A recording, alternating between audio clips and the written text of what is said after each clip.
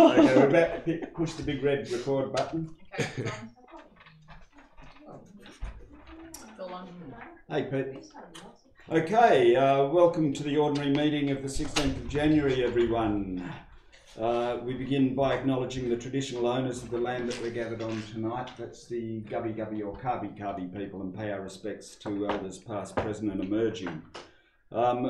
We then proceed to attendance and apologies. Councillor Stockwell is visiting us all the way through the ether from Tasmania. In order to facilitate this, we do need a resolution to allow him to attend via teleconference. So there's a motion on the screen there. I'll move that. Well, it's already moved. Oh, you moved it. Sorry, I didn't realise. Councillor Jackson. Seconded Councillor Glasgow. I'll just read the motion. In accordance with section 276 of the Local Government Regulation 2012, Council provide approval for Councillor Stockwell to attend Council's ordinary meeting of 16th of January 2020 by teleconference. I assume no one needs to speak to this. I'll put the motion. All those in favour? Thank you. That's carried. Welcome to the meeting, Brian. Oh, good evening. You're now officially attending. I need a confirmation of the minutes of the ordinary meeting from the 19th of December. Moved Councillor Wilkie, seconded Councillor Glasgow. Put the motion. All those in favour? Thank you. Would you like to say aye when I say that, Brian? Aye. Aye. Thank you. There are no Merrill minutes. There are no petitions, I don't think, are there? Anyone got a petition? There are no notified motions, no presentations, no deputations. So we move on to consideration of committee recommendations. Being January in this round, there were no portfolio committees. There was simply a general committee meeting, which of course was held on Monday. So we go to the recommendations from the general committee meeting. Item number 1 is amendments to the Environmental Levy Policy and Private Land Conservation Policy Guideline. I'll move. Yeah, there's been a change. Yeah. I was going to say, I believe there's some amended word. Oh, yeah, I'm moving the amended version. Okay. So just for the sake of clarity, what was discussed at Monday's General Committee meeting was that as part of the proposed new policy, the draft agreement with VCA landholders was taken out, and it's now been reinstated. So the policy now includes a new paragraph that includes reinstating the details of the binding covenant example in Appendix 2 and the VCA example in Appendix 3, and authorise the CEO to make the necessary changes to the guideline to reflect those details being retained in Appendix 2 and 3. The rest of it is as in the agenda. Seconded Councillor Glasgow. Do you wish to speak, Councillor Jackson? Well, I might just briefly say that I appreciate the work council staff have done to introduce an additional way of providing opportunities for people with voluntary conservation agreements, and I think that the amendment, which is simply to reinstate examples of agreements, is a good one, so that these are approved by council. Thank you. Thank you. Anyone else wish to speak? I'll put the motion in. All those in favour? Thank you. That's carried unanimously.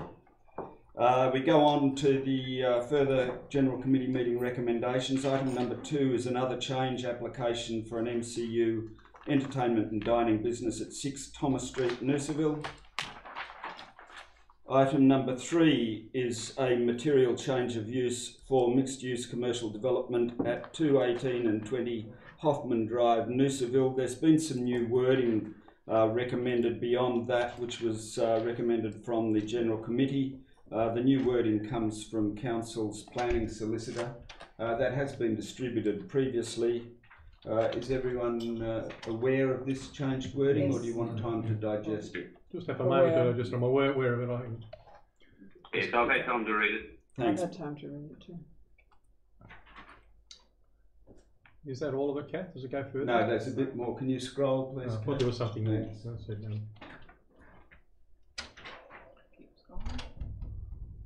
yeah, okay, that's as we read it. Yep, okay.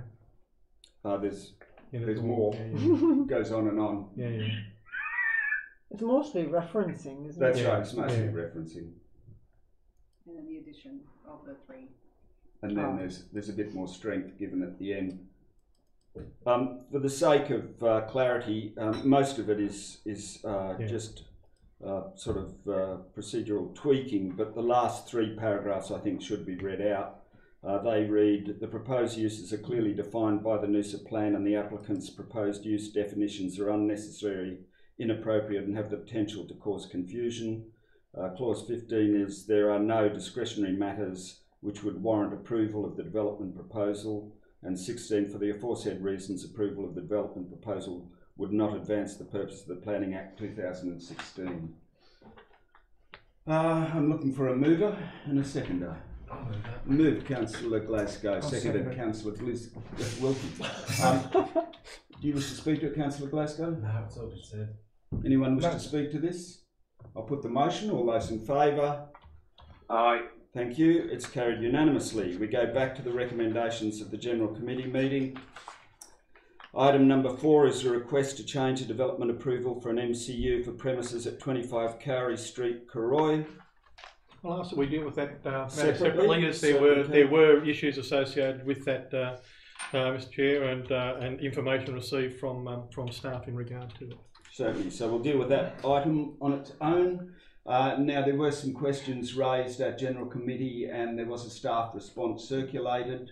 Has everyone received that staff response? Yes, Patrick. Okay. Yep. I'm looking for a mover and seconder unless there are any questions relating to this item.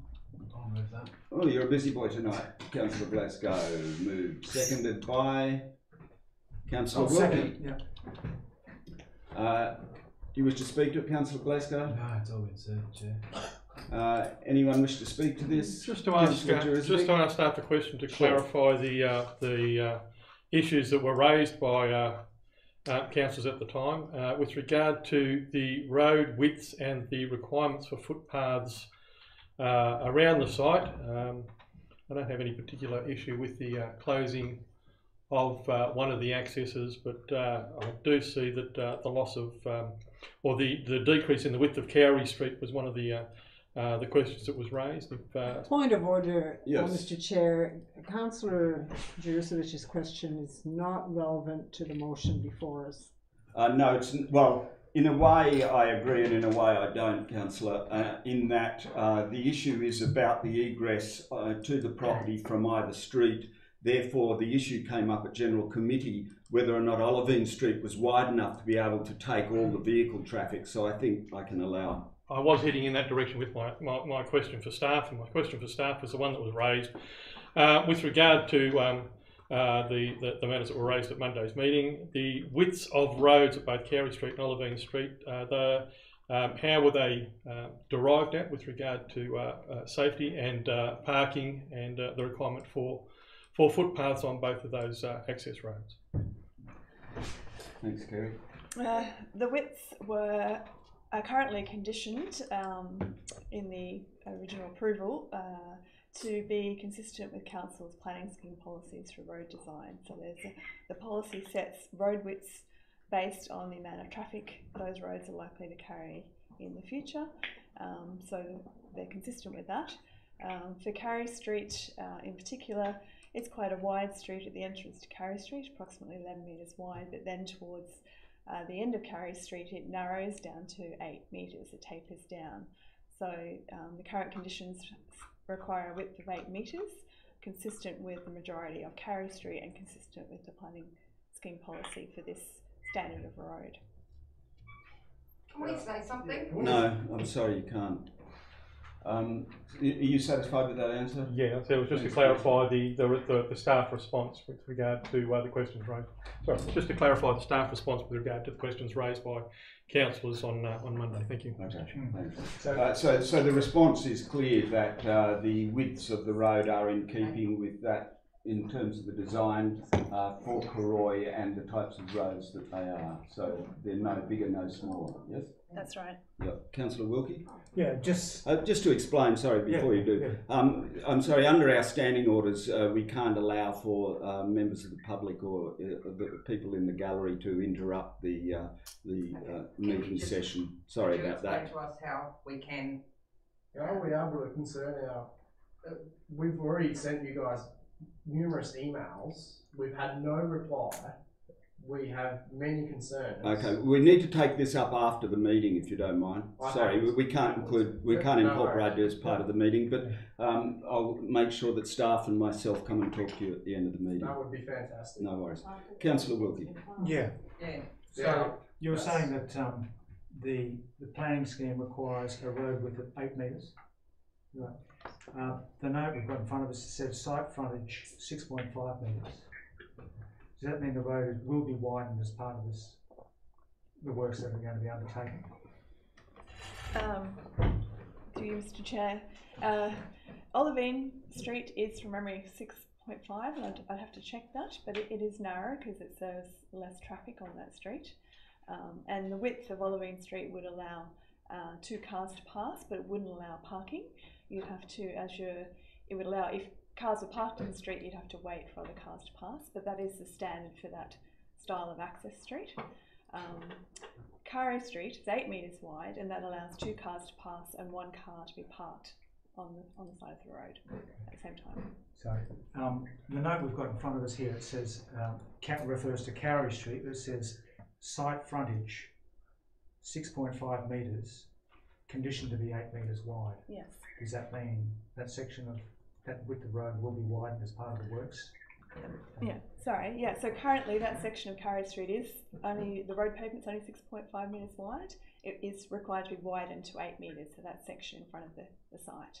And that's consistent with the remainder of KOALA Street as you continue up the hill there. Okay, then it says north of the site, it is 6 metres wide at the adjoining property, extending to 8 metres. So that, can you explain, will that 6 metres north of the site, will that be widened as well? The land north of the site hasn't been developed as yet, and there's no approval on that site for development. Okay. So there's no curb and channel. So it's envisaged that as that site develops, it will also be widened to 8 metres. Okay. So it'll be consistent with all those streets. So the beginning of KOALA Street will be 11 metres. It will then narrow to 8 metres, which will continue all the way up KOALA Street eventually. Thank you. Councillor Costa. Yeah, just for the sake of people having a gallery, from Monday, elaborate a little bit more on the tree policy, and I believe there's a little bit of a situation there with the current tree, is that right? Hence why there's some road widening not going on? Not quite. There's some significant trees adjacent to the site in the road reserves. So some of the design requirements around the site have taken into consideration retention of those trees. Yeah, so there is some of the road frontage requirements give some consideration to those trees.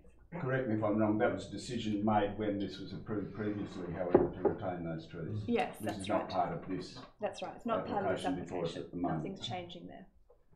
So to clarify that, those trees were a previous application, and that is in way inhibiting the widening of the road at all, or?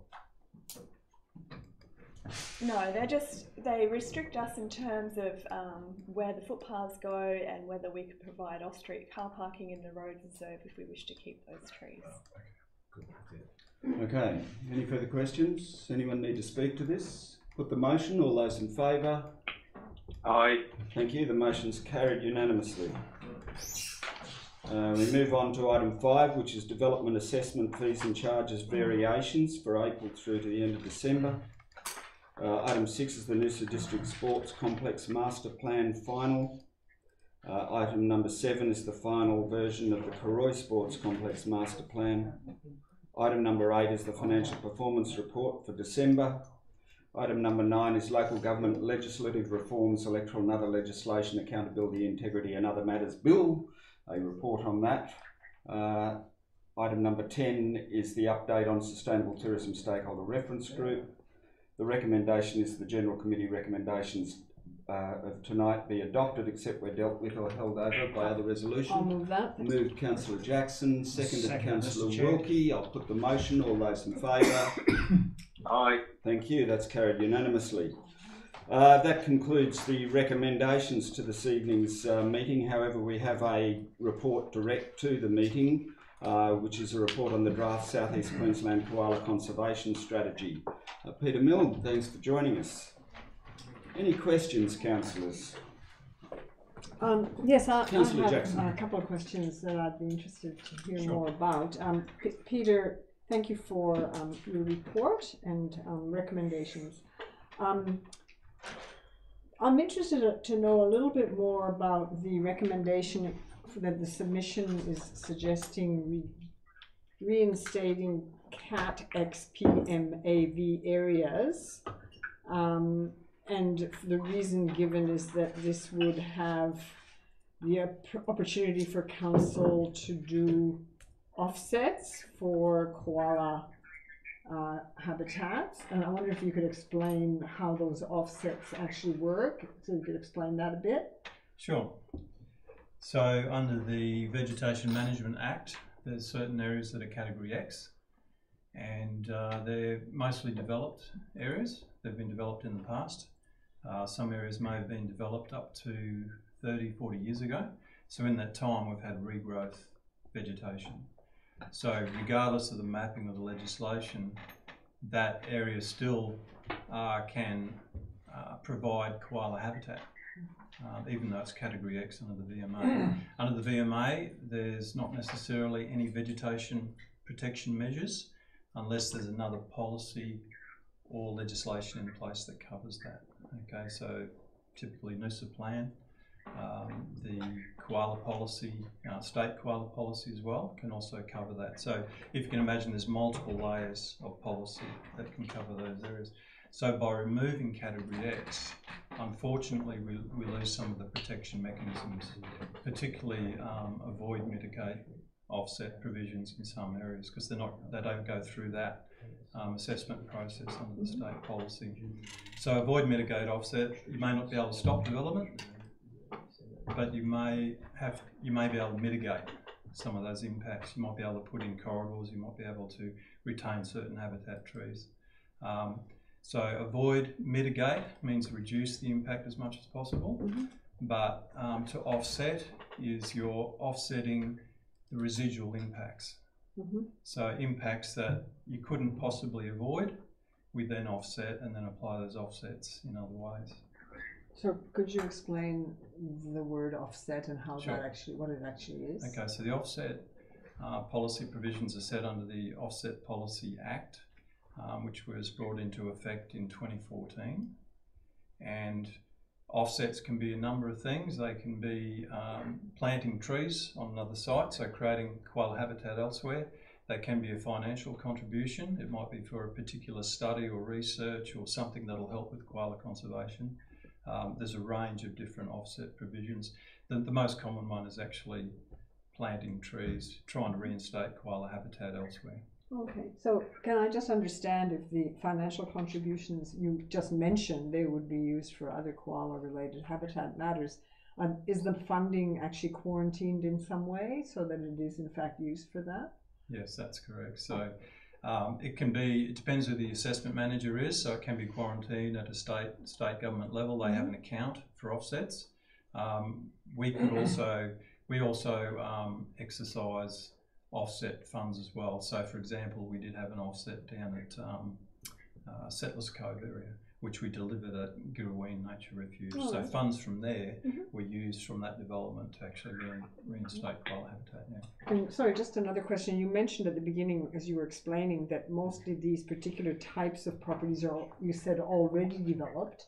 Yep. So, but then you talked about development assessment, and so it sounds like they're not really all developed. Then is that, and perhaps I'm wondering what implication it has for ones that in fact are developed. Yeah. So they have been developed at some point. So they might have even 20, 30 years of regrowth. Obviously, trees can keep growing. But they have houses on them or something. Can be. Category X areas have houses, development, yeah, but some areas don't. They haven't been developed at this point in time. So nevertheless, it can still create koala habitat.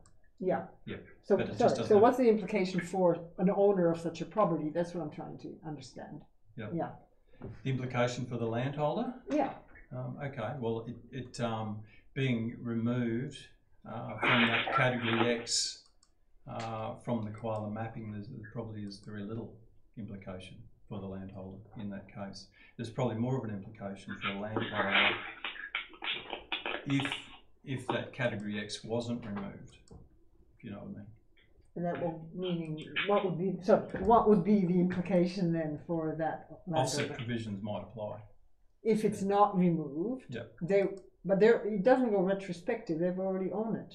So, I mean, I don't understand this because You're going back and you're saying they're developed, and then you're saying that they would have to pay, but I don't quite understand that because they seem to be developed already. So I don't. Not all properties are developed in the category X. Yeah. Some have got regrowth vegetation. So the ones you're referring to are the ones that are not developed. Yep. Okay, thanks. Yep. Any other questions, folks? I just had a question Yeah, about Councillor Wilkie. follow up to. Could you explain what the acronym XPMAV and CADX PMAV mean? What are they? What's the literal translation of that, please? Yeah. The PMAVs are property maps of accessible vegetation. So this is an agreement between the landholder and the state as to how that land is developed. It's not something that council's privy to. Okay. And the Ural Ringtail Forest project was mentioned. What is the significance of that project in terms of what the state is trying to achieve with this plan? I believe the Queensland government actually sees the Ural Ringtail project as a flagship project for the state because it has so many multiple stakeholders involved. Local government, state government, local environment groups, the commercial operators like HQP plantations. So they really see that as a really good model that they'd like to pursue in other areas. So it is really like a pilot project, I guess, for the state. That's why it's so significant, and that's why it's mentioned in the draft strategy. I see they've given it a new moniker too. It's now the Noosa Koala Corridor Pilot. Okay, it's got another name. Yeah, Councillor Wilkie still. It could take off. Yeah, Peter, you mentioned perhaps as one of the things you'd like to make a submission on that in Noosa 50% of koala records, I assume that means sightings, koala records, are found in regrowth vegetation, yet young regrowth is exempt from these proposed vegetation, these vegan clearing provisions. Are you deliberately, is it going to be exempt from all regrowth or just young regrowth? Various stages of regrowth. Young regrowth is not protected. The regrowth in the planning scheme, for example, over 7 years, it is protected, and as it gets past that 7 years, it's the koalas love regrowth. They obviously 50% of our records are found in the regrowth areas, but we don't have sufficient protection for those regrowth areas. There's a whole lot of exemptions that people can apply for within regrowth areas, and so it does, given that Noosa's fairly unique in that we do have 50% of our records in regrowth, we need to look closely at how we can better protect those regrowth areas, because in some places it's just not protected. And what is the state thinking in moving to remove young regrowth, or make young regrowth exempt?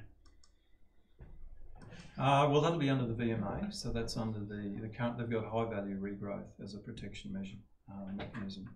So typically, very tall regrowth that's been there, at least 7 years. That's as far as what they recognise in the VMA. So we probably need to look a bit closer to see how we can further that protection, perhaps through the planning scheme, through the biodiversity overlay.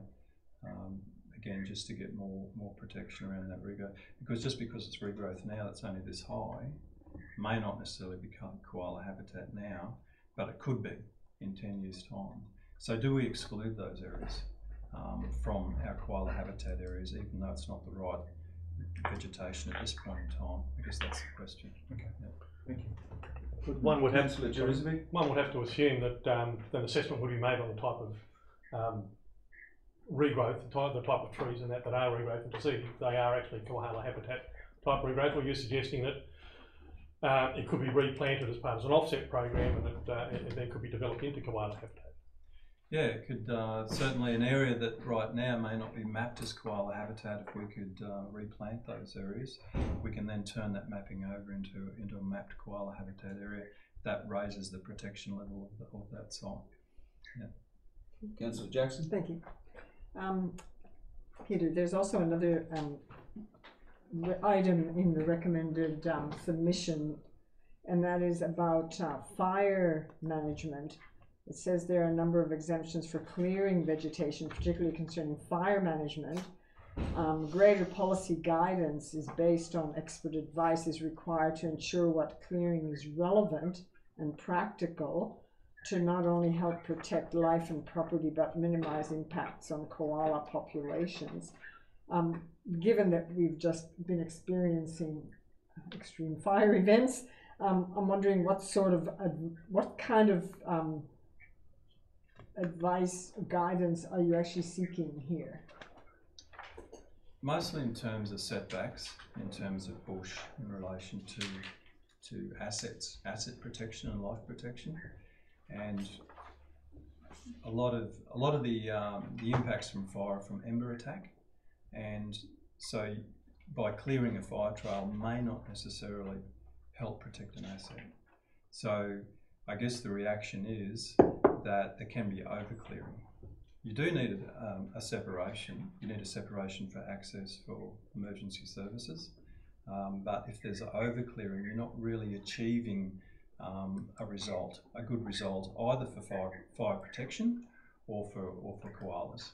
And obviously there's that conflict between life and property protection and also protecting koala habitat.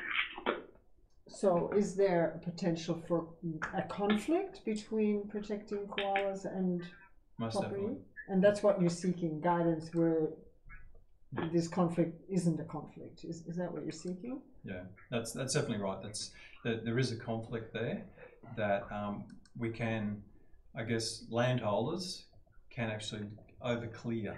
That might be an immediate reaction, but we need to look closely what the policy guideline is behind that. We need to develop good policy guidelines so we don't overclear. It may not, in some areas, it may not necessarily be the results that people are after, but it's sort of an automatic response to the fire issue. Okay, thank you.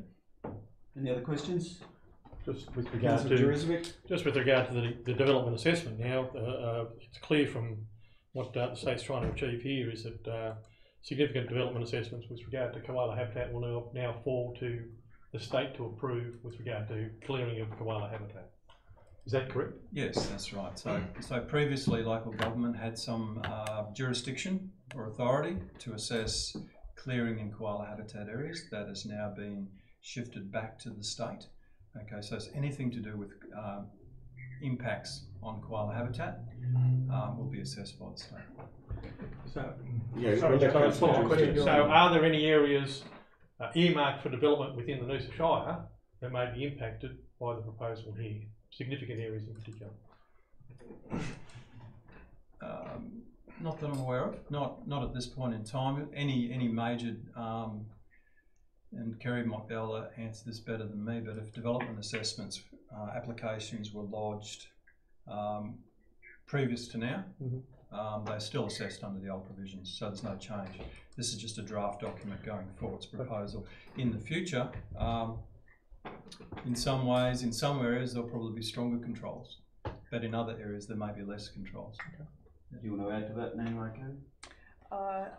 Yes, just while we can't disclose mapping in some of the locations, because we've been asked to keep this confidential by the state, we have seen that there are significant areas in Noosa where currently there would be an offset for koala habitat loss through development proposals, and the new mapping will mean there'll be no offset applies. And yet we know that it is definitely koala habitat, and koalas are known to frequent the area. So some of the changes proposed are quite concerning for that reason, because they are quite significant areas. And this is the same issue that Redland Shire. It is, but yeah, we're bound by confidentiality agreements, and so we aren't able to disclose that. But it is, I find it very concerning, because their whole goal is about no net loss of koala habitat, and yet they've weakened it in one area where there'll be no, because there's no offsets able to be taken. And can I just clarify, is that related to the PMAV stuff, the CAT-X, that's still the same things that we looked at before. Yes, Yeah. that's right. Councillor Wilkie, you had a question? No, that was along the lines of what I wanted to understand. So, yeah, thank you. Any further questions? Looking for a mover and a seconder. I'll move it. Moved Councillor Wilkie, seconded Councillor Jurizovic. You wish to speak to it, Councillor Wilkie?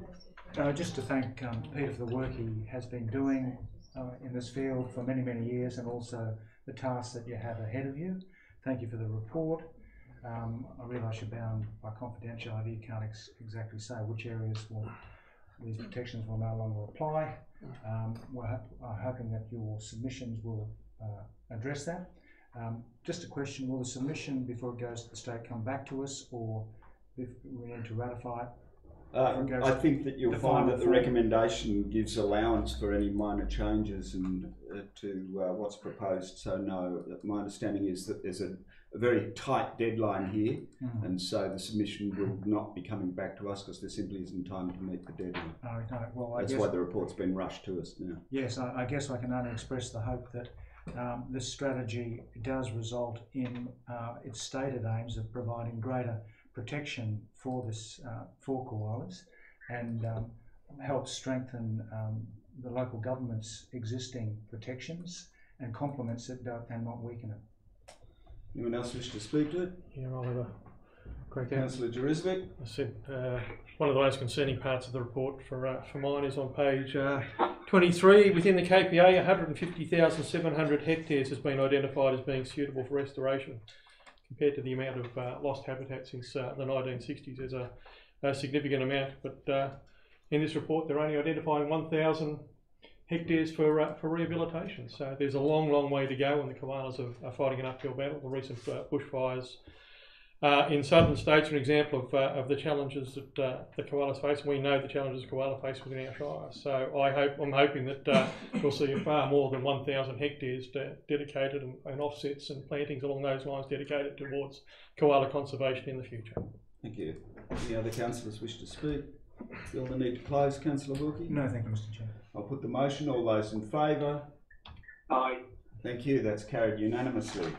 That concludes the reports. There's no confidential session. However, we move on to public question time. Mr. O'Connor, would you care to come forward and ask your questions, please?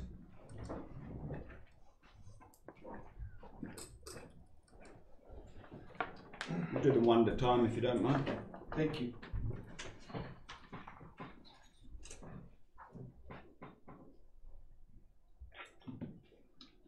By withdrawing Noosa Council from the South East Queensland Council of Mayors that is negotiating with the state and federal governments a 2020 City Deal funding agreement centred around a bid for the 2032 Olympic Games, has not our Shire lost out on a share of the reported $58 billion in infrastructure investment, economic and other benefits that will flow from the signing of the City Deal involving all other local government areas in South East Queensland except Noosa? Thank you. Brian, I'll answer that one. Your next question will be answered by Michael Shave. My response is as follows. Noosa Council has not been a member of the SEQ Council of Mayors since 2015, in fact. Noosa Council was not getting sufficient value for money from its membership. The policy agenda for the SEQ Council of Mayors focuses on city and population growth based issues, I should say, and does not align strategically with the Noosa Council's future priorities and our future needs. Not all South East Queensland councils, in fact, are a member of the SEQ Council of Mayors. Gold Coast City Council, for example, one of the biggest councils, has chosen not to be a member of the SEQ Council of Mayors. There's very little that Noosa Council is likely to gain from city deals, in fact, because city deals is primarily focused on high population growth areas requiring significant public infrastructure to support the growth.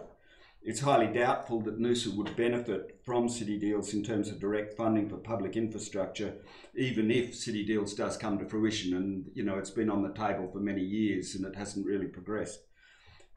Just to explain, as mayor, I speak with other mayors of the SEQ region whenever I need to. I can pick up the phone at any time. And of course, I deal with them at various functions and forums where we all sit on the SEQ Regional Planning Committee. So I see them at those meetings, LGAQ events, etc. The CEO is also in regular touch with SEQ councils through their respective CEOs, most particularly, of course, as he is Queensland President of the Local Government Managers Association, but also informally through his CEO network. So in the end, the tens of thousands of dollars, and we are talking tens of thousands of dollars required to annually participate in the SEQ Council of Mayors is not really considered to be money well spent. We believe we can put it to better use on behalf of residents without any significant loss of engagement opportunities with other councils in South East Queensland. Thank you. So your next question, please. Next question.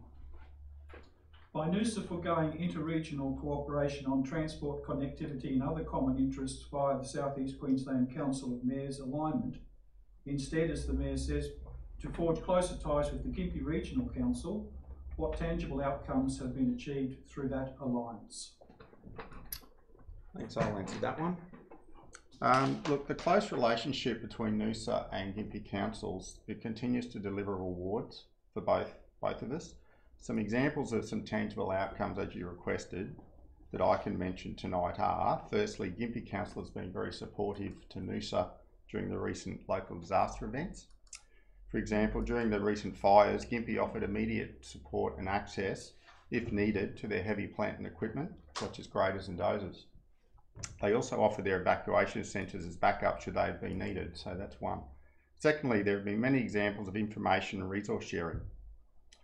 Council recently hosted the Gympie Bridge crew, who came down to compare. They don't play cards; they build bridges. to compare work practices. This afforded us the opportunity to demonstrate how our Noosa Council's success in the use of battery-powered equipment and plant related to bridge maintenance. Thirdly, Gympie and Noosa have provided each other with expert staff to assist with specific employee recruitment. This can mean that Noosa staff can sit on Gympie interview panels and vice versa, which has occurred. We share information at the operational level regarding governance matters. For example, we have shared internal audit plans, which has allowed the opportunity for each council to review the other council's forward plans and practices for continuous improvement. Both council CEOs periodically attend the respective audit and risk committee meetings of each council. This active participation allows the respective CEO to contribute positively at the meeting and also to consider improvements to their own governance and risk practices. We've established an agreed sharing of procurement information, allowing comparisons of costs and arrangements related to many essential items that both councils need to purchase. In addition to exploring shared arrangements, which combines our buying power in the market. We are also progressing discussions between the two councils currently to identify opportunities to maximise the use of plant and fleet through shared arrangements. So whilst this list isn't exhaustive, I believe that it does demonstrate the current good working relationship between the two councils. Thanks. Thank you. Thank you. Thank you, Mr. O'Connor. Thanks, Brian. So that concludes tonight's meeting. The next meeting is on the 20th of February here in Council Chambers at 6 p.m. I declare the meeting closed. Thank you for your attendance, everyone. Safe travels, Councillor Stockwell. Yeah, good evening, everyone. See you, Ron.